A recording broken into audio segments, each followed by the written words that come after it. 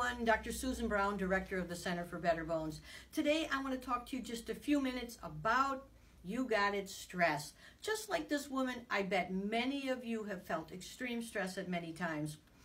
Stress actually has a very detrimental effect on bone. For over 30 years, I've been working with individuals to help them maximize their bone health, and I would say practically every other day someone asks me, could stress be the cause of my osteoporosis? And recently I reported to you in one of our Better Bones blogs that indeed now the scientific articles are talking about how stress-induced osteoporosis is a real phenomenon. The stress situation works like this.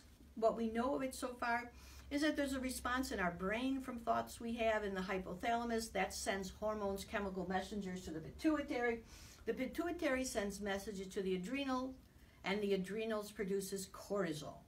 Cortisol is one of our primary stress hormones. It's actually the get up and go hormone that protects us from wild animals in the forest when we're attacked. But if we're under the stress response consistently, we develop the production of too much cortisol. That cortisol causes inflammation in the body, uses up our precious nutrients, and wears down bone. So the gist of stress reduction is to modify the way we think about things, modify our response to the life, to all of life's complications and all of life messiness, enough so that we do not produce too much cortisol and we have a balance within our nervous system.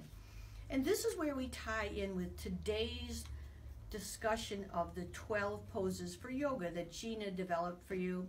In the Exercise Evolution this week, Gina was showing you Dr. Lawrence Fishman 12 poses for yoga.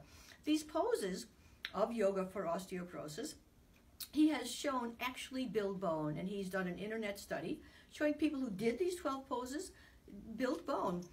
And my point about this is, not only are you going to build bone if you do yoga, but you're also going to relax your nervous system.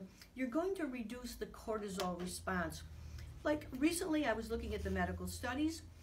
Every 2 weeks I review all the new medical studies on bone health, and several of them this period were about the stress response, and particularly about cortisol. For example, this first one talked about how the cortisol we produce within our body, not the cortisol that we take like in the form of prednisone, but just the cortisol, the excess cortisol we can produce through our thoughts and our emotional responses, can actually have effect on RNA genetic system that actually damages bone, causes more bone breakdown.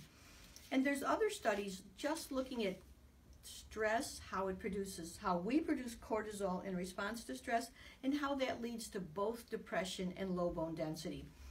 And the final article I picked up was a really fascinating long article on all the nuts and bolts, all the technicalities of the biochemical signals that go through the body when we're under stress and how that affects bone.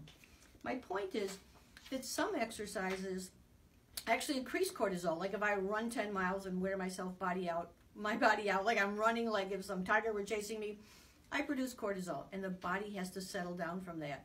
Those exercises have their benefit, but personally, I really appreciate yoga, tai chi, qigong, because they actually reduce cortisol in the body. They do not cause an excess cortisol.